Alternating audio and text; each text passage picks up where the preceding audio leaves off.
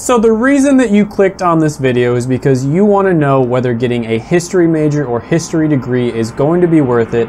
Is it going to be worth going $40,000 in debt on average and spending 4 years of your life in college? Well, we are going to be answering that question in this video, and we're actually going to be ranking this degree in 4 different important categories. But before we get into that, and after you've gently tapped the like button in order to defeat the evil YouTube algorithm, first we have to make sure that we define what exactly a history degree is. History is basically understanding what happened in the past, what events happened, and what we can learn from that so that we don't make the same mistakes in the future. Now, history is actually one of my personal favorite subjects. I love reading books about history, historical fictions by James Michener or Leon Uris. I also love listening to podcasts about it. I enjoyed Dan Carlin's Hardcore History podcast, for instance. And I also think that there is a lot of value in understanding history and all of the skills that it's going to teach you. Being able to look at the successes and the failures of the past, model that, and then figure out how you can either recreate the successes or avoid the failures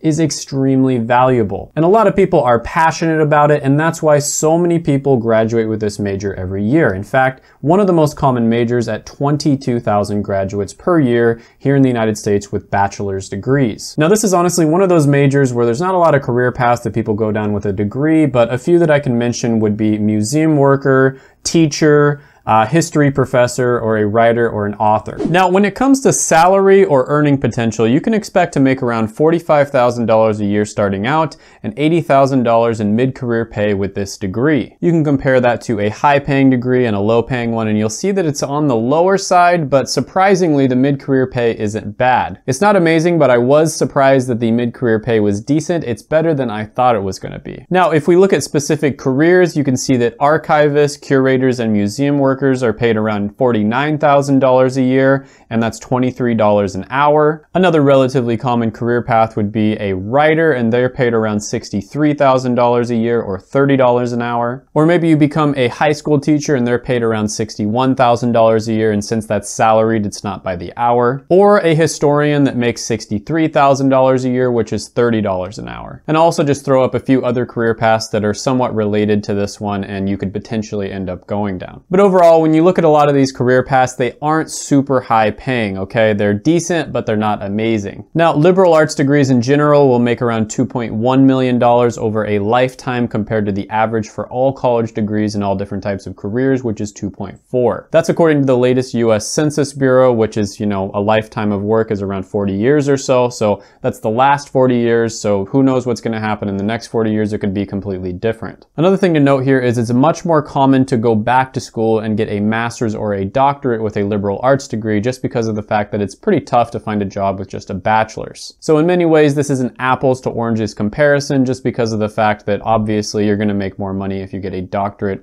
or a master's. But with that being said, overall, when it comes to salary, this one is not amazing. I'm going to give it a 6.5 out of 10. Next, we're going to be talking about satisfaction. And this is basically how much you enjoy doing your job, which would be job satisfaction, as well as a second part, which arguably is even more important, which is meaning. And that is how much do you think your career is going to positively impact the world? Now, depending on the person, one of them might be more important than the other. But when it comes to meaning, you can see that history degrees are going to have about a 46% meaning score. And you can compare that to a good one and a bad one, and you'll see that it is on the lower side. Now, it's pretty tough to become a historian, especially in the traditional sense, which would be getting a master's or a PhD, which is going to take a lot longer and probably cost a lot more. However, if you are able to become one, you'll see that the meaning score goes up to 63%, which is a little bit higher than average if you compare that to a really good one and a bad one. On top of that, you see that the job satisfaction is 77%, which again, if you compare it to the top and the lower one, you'll see that it's above average. So history is one of those things that's a lot of fun, especially if you're someone who enjoys history.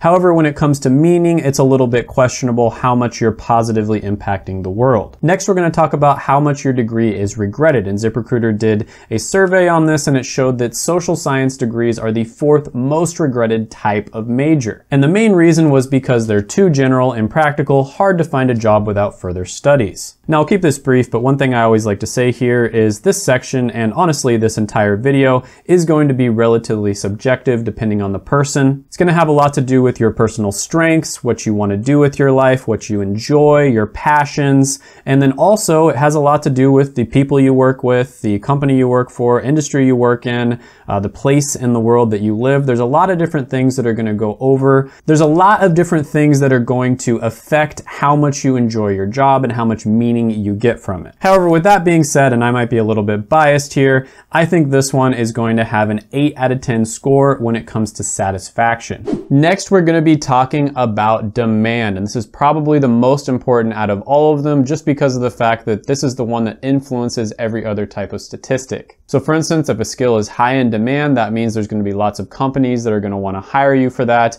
It's going to be competition for you, and then they're going to have to raise their prices, and they're also likely going to treat you quite a bit better. So for an archivist, curator, or museum worker, there's around 37,500 jobs available right now, and over the next 10 years, it's expected to grow at 11%, which is much faster than average, meaning there will be 4,200 new jobs created. For a writer or an author, there's 131,000 jobs available right now. However, it is declining at 2% over the next 10 years. There's over 1 million jobs available for high school teachers, and it's growing around average at about 4%. And for historians, it usually is going to require a master's degree or a doctorate, and so there's only 3,500 jobs out there, and it's only growing around 3%. Now, one good sign is when you look up history degree on monster.com, you'll see that 48,000 job listings pop up. So that means 48,000 different people who posted jobs decided to put history degree in the job description somewhere. That's a pretty good sign, and you can compare that to a degree that's really high in demand and one that's low in demand, and you'll see that it is on the higher side. Now, interestingly enough, a lot of the time businesses are surveyed at what types of college degrees they're looking for in someone that they would potentially hire.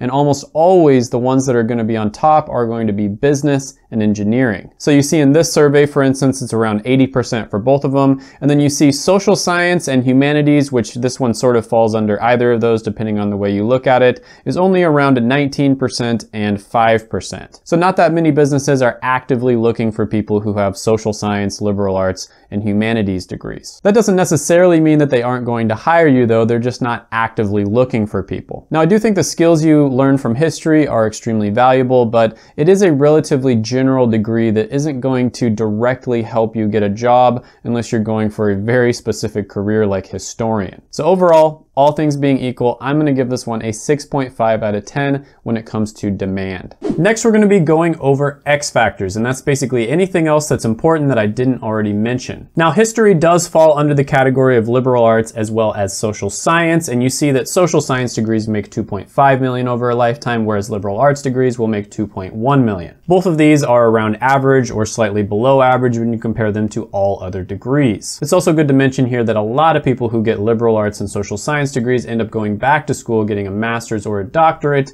so it's kind of like comparing apples to oranges in many cases. Because obviously you would make more money if you get a master's or a doctorate, but at the same time, you also have to spend more time in school and take out more student loans. But with that being said, when you go down the list with a liberal arts degree, you're going to see that some careers are going to make more than others. So for instance, if you learn some leadership skills and go into management, you can make around 3 million over a lifetime, which is pretty good. However, if you go into production, transportation, and moving, you'll see that it only makes around 1.6 million. Now, when you look up the skill itself of history, of course, it doesn't pop up on ZipRecruiter's skill index because it's just too general, and to be honest with you, it's not really a skill that anybody is going to be looking for unless it's an extremely niche career. But something like post-secondary education, for instance, you'll see that the skill index has that at 26 out of 100. Now, I don't necessarily agree with that. I think that it is more valuable than that, but this index mostly just measures how much people are willing to pay on the open market for these types of skills. Now, you can compare that to a really good one and a really bad one, and you'll see that it's definitely on the lower side. And that kind of makes sense. I mean, history is extremely interesting. I think it has a lot of value, but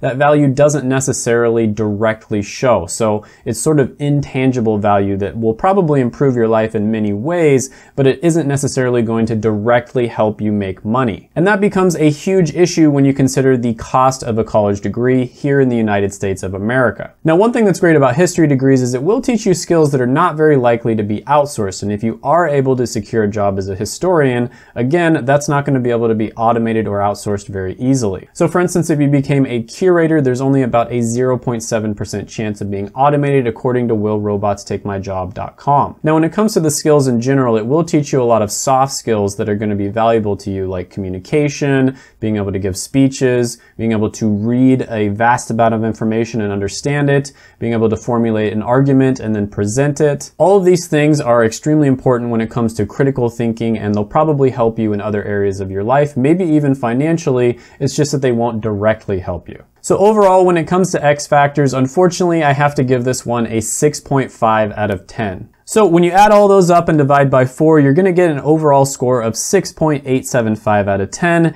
And that's one of those where it's kind of in the gray area. If you have a really good plan going in, you know exactly what you're trying to go for, it could work out for you. I could be wrong about this, but I think this is similar to philosophy and a couple other degrees where a lot of smart people end up majoring in this, and that might change the statistics on this just a little bit. So it might be a little bit less about correlation and more about causation, or vice versa, depending on what degree you're talking about. So you could argue that with many of these degrees, when it shows how much a person makes, it's not necessarily because they got the degree itself, it's just because they're smart and they probably would have been successful regardless of what degree path they went into. Now, when I do research on these videos, I like to look at a bunch of different YouTube videos and forums from people who have gotten these degrees, just to figure out the general idea of what is going on. Now, some degrees there's a lot of positivity, other degrees everybody's like, absolutely do not go into this degree path. And history was unfortunately one of those where many people recommended to not go into it. So for instance, there was one comment I read on Reddit where they said, I have a bachelor's in military history and a master's in Byzantine history because I withdrew from my PhD program before reaching ABD.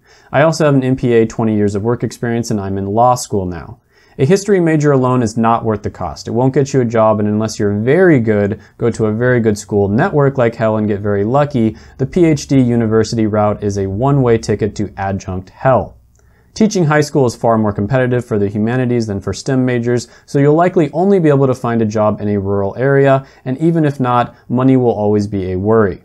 This is just one man's advice, but unless you already have a job lined up, i.e. you're working with a dad when you graduate regardless of your degree, or your career plans involve law school, med school, military, something else that isn't degree picky, do not get a history degree unsupported. If you want one, get it as part of a double major and make damn sure the other degree will help you get a job. Accounting, engineering, search engine optimization, something very dry, very boring, and very likely to get you hired when you graduate. I don't usually include people's comments in these videos, but this one was so well constructed that I had to include it, and I pretty much agree with everything that he has to say. If you're interested in history, if it's your life passion, don't let someone like me tell you that you can't do it. However, you need to absolutely make sure that you know exactly what you're getting yourself into. For me personally, history was one of my biggest passions, and I chose to just keep it as a hobby. I think a lot of the time, if you try to make one of your passions into a career, you're going to end up resenting it just a little bit because you're going to have to end up doing things with that passion that you don't necessarily enjoy. So for instance, when I took certain history classes, I realized that I was having to write essays and I was having to read about time periods that I'm not necessarily interested in.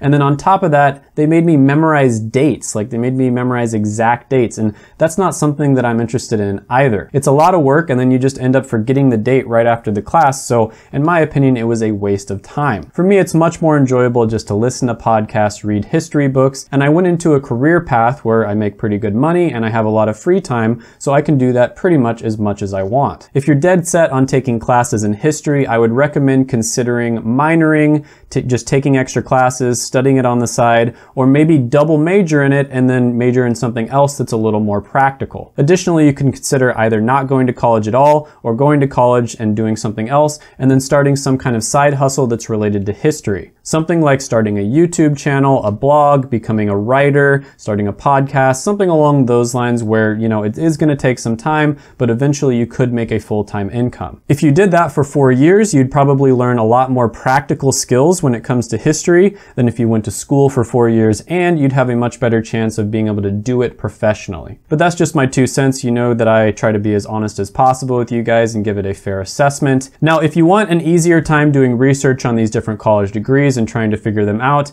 I did create a college degree ranker, which I put in my description and my Patreon down below, and you can check that out. It'll make the whole process so much easier. If you haven't done it already, go ahead and gently tap the like button, hit the subscribe button, ring the notification bell, comment down below any thoughts, comments, criticisms, etc. that you have on the video. Sharing the video helps quite a bit, and before you leave, check out my other videos right here. I made them just for you.